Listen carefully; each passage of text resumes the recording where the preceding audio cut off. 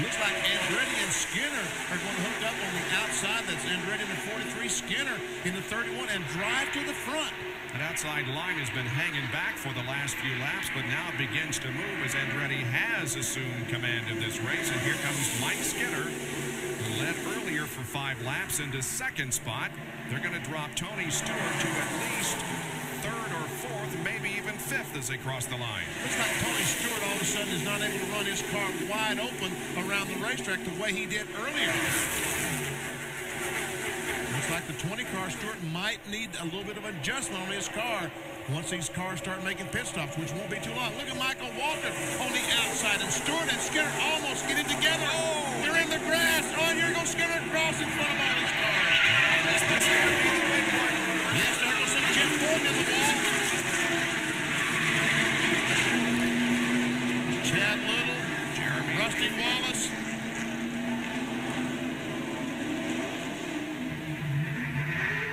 This is Mike Skinner, and he's stuck. It rained heavily last night. And look at the damage on Jeff Gordon's DuPont Chevrolet. And Rusty Wallace's car also heavily damaged and stopped in turn 3. There you can see how Mike Skinner is not able to get away from his spot out there in turn 3. Jeff Gordon able to get that DuPont car started and rolling again as the field comes by.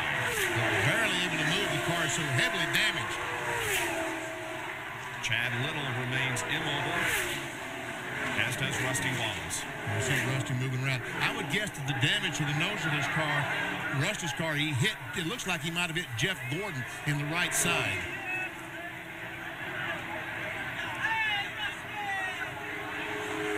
And Brett Bodine is also involved in the crash. He climbs out uninjured, but a very badly damaged race car. And Ernie Irvin is also assisted from his M&M's car. And look at the damage on Jeff's car. Oh, my goodness. That car looks to be a wipeout. That's the worst spot you can hit this car. You can hit these cars. We see him trying to get back to pit road. Gordon has had finishes of 39th and 43rd already this year. 39th coming at Rockingham and finished 43rd last at Texas. And it's going to be another disappointing finish for Jeff Gordon, the defending series champion. Let's take a look at what happened again. Here they are moving off of corner number 2. Watch the right of your screen. Mike Skinner and Tony Stewart right in here are going to make contact. And somehow they get in the grass. And Skinner turns right across the racetrack. There we see Jeff Gordon coming directly into him. All of a sudden, Gordon loses control, goes up, pam, hits the wall, and Rusty Wallace and also Ernie Irvin drive in the right side of Jeff Gordon's car. There's the Pennzoil Copper again. There you see I think a little bit of contact between Stewart and Skinner, not allowing Skinner to get back on the racetrack and get on the dirt. And look at Jeff Burton, the points leader. How close did he come to Skinner as he went by? There is Chad Little sliding to the inside. Brett Bodine being involved in the crash. Running into Rusty Wallace down there. There he goes in the inside wall. And now from Rusty Wallace's onboard camera.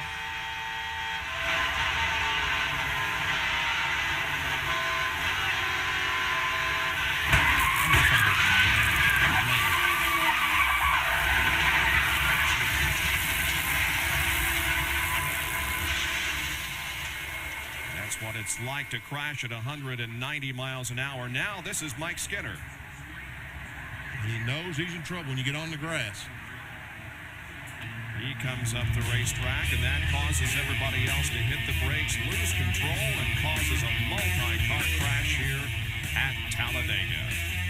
Back to Talladega in just a moment. Stay with us.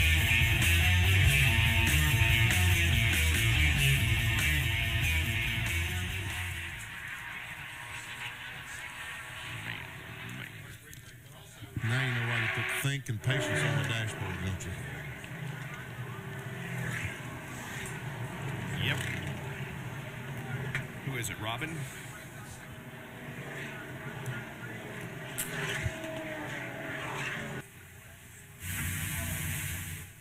Okay, here's the two guys in question, Mike Skinner and Tony Stewart. You know, blocking is a way of life in NASCAR Winners Cup racing, particularly at the big racetracks. And you see Skinner trying to block Tony Stewart, and they make contact.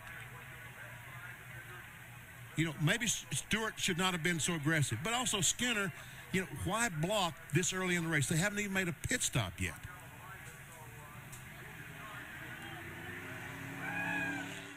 Well, this is what happened.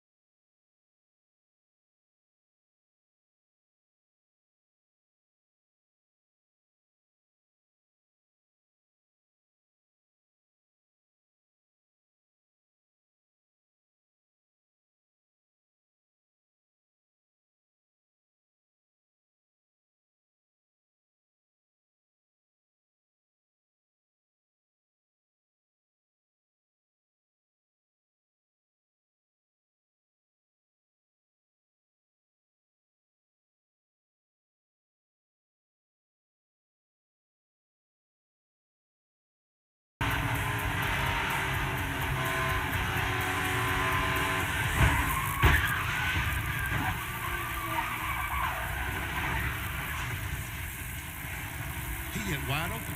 I mean, he basically never got to back off the gas. Watch Sterling Marlin. See what happens to him as he goes through the crash. Now, he's already backed off. His spotter is really on the ball. He has already backed off. Cars on the outside crashing, cars on the inside, and all of a sudden, Sterling said, where'd the racetrack go? Let me go up here. Let's see. Feeling my way. Ha! Made it through. Wasn't that a great job?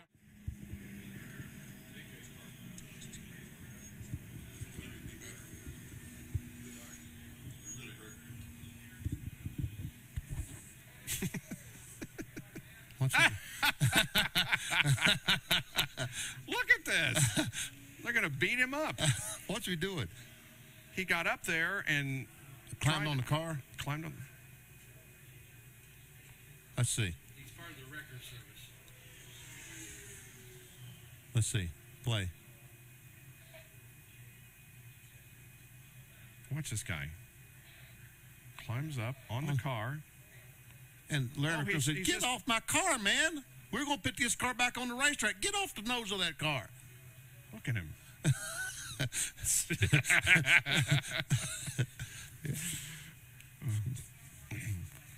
I mean,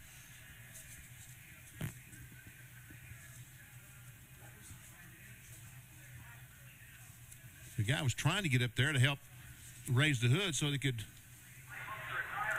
Yeah, unbuckle it, I guess. Yeah, he was trying to get up there and help him unbuckle it, but he thought the car was wrecked. He didn't realize there was any...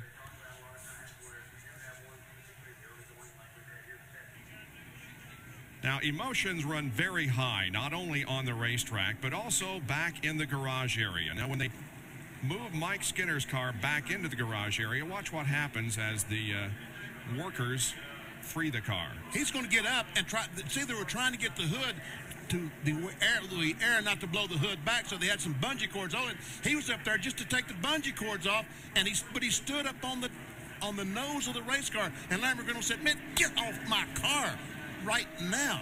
Down to Bill Weber. And they continue to work on the Lowe's Chevrolet. The suspension is good. They believe the transmission is good. They want to replace the nose piece. They're going to spot weld that. Mike Skinner, you've had great success here, but not today. Walk us through what happened back there. Well, it was just a racing deal, you know.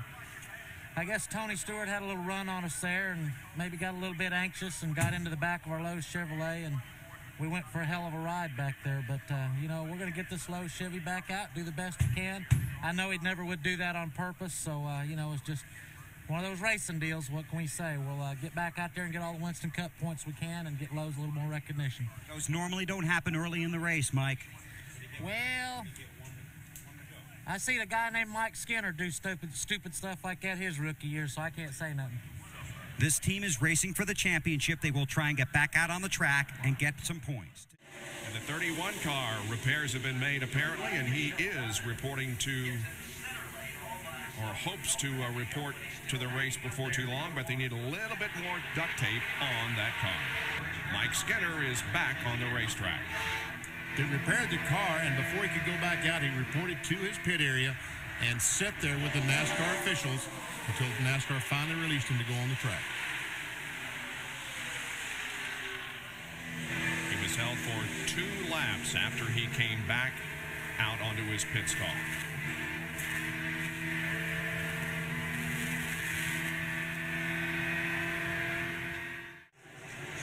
With crew chief Larry McReynolds, before this race started, we talked about how there's a lot of emotion on pit road as well as on the racetrack. Larry, walk us through what happened when your car came down on the tow truck. Well, you know, we was tore up, but record drivers, I know they're here doing a job, but they did a lot more damage than Tony Stewart and the racetrack did to it. There's just no sense in that, you know. I know they're here doing a job. We got a job to do, but they're the ones who are so many laps down. I know we provoked it in the beginning by being in the wreck, but they tore a lot more up, but that's just part of it, you know. I hate it. I thought we had a car good enough to win this race. I'm not very happy with Mike Skinner right now about what happened over there. It was awfully early in the race with that. I hope the Gibbs bunch is not very happy with Tony Stewart because a lot of good race cars got taken out, especially this 31 team, but we'll just keep digging. We're going to get us a win with this Lowe's car. There's just no way around it. When you say you're not happy with Mike, can you explain that, Larry? Well, I just think it was awfully early in the race for what was going on over there on the backstretch to be going on. And again, I'm not blaming anybody. I'll walk off the side of a mountain for the driver I work for, but I'll also put him in his place when he's wrong. And he's like the kid that's in trouble. He better hope this race lasts a long time because I'm going to get him when it's over with. Take him out behind the barn, huh? I've got Tony Stewart, but I've also got a guy here talking to Tony, Mike Skinner, and both these guys had great race cars today. Unfortunately, an incident early on. Guys, what happened over on the backstretch? Mike? Well, you know, they said Tony's got a run on you, and I was guarding the bottom, and I just kept coming down, and I didn't think he was far enough along there.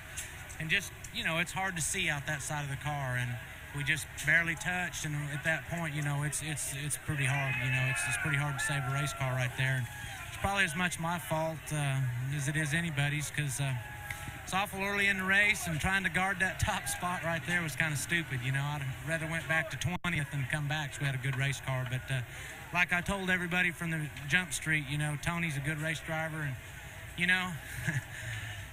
You know, maybe he should have backed out. Maybe I should have realized that maybe I shouldn't have kept coming down. You know, I'm not mad at nobody, and I don't really blame myself, and I don't really blame Tony. It was a racing deal.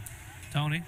Well, I think we're probably going to team up, and we're going to open up our own lawn cutting service because we mowed a lot of Talladega grass today. But yeah, it's like he said. I mean, I probably should have backed out, and I was afraid that if I backed out, there was a whole line of cars that gave me a push right there that were going to go by both of us. But you know, the only way to get the experience is to go out here and do what we're doing, and you know, that's part of being a rookie. I'm going to make mistakes too, and but I mean, don't let this guy fool you. I mean, he's been one of the guys that when I've been down and struggling at places, he's been one of the first guys that's come over to help me. So yeah, that's why we're able to stand here and smile at each other.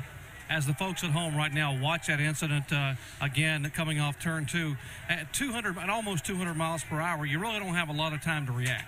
No, you don't. And you know, as close as we run here, I mean, it doesn't take much of a bobble to cause something big to happen. And you know, it's like we said, I mean, I pulled down to go with him, but then I got such a good run that I thought, well, if I slow down, the whole line's going to go by, and if I pull down, then I might be able to just go on by and at least keep the whole freight train from going by. But you know, those are just experiences you have to learn with trial and error, and you just hope when you try those things that nothing happens like what happened today to us.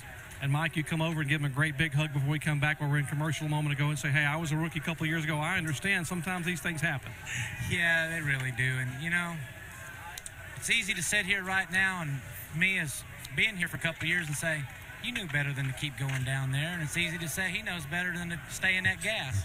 We both made a little bit of a mistake there, and it's just one of those situations. And they asked me if I was mad at Tony Stewart, and I said, I remember a guy named Mike Skinner made a lot of mistakes his rookie year. That's the worst one Tony makes. He's going to do good. Hey, we heard Larry McReynolds was a little miffed. Are you hiding from Larry?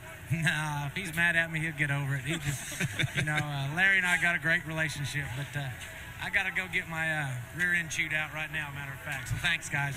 Okay, Mike Skinner leaves Tony Stewart his best career Winston Cup finish 5th at Talladega today.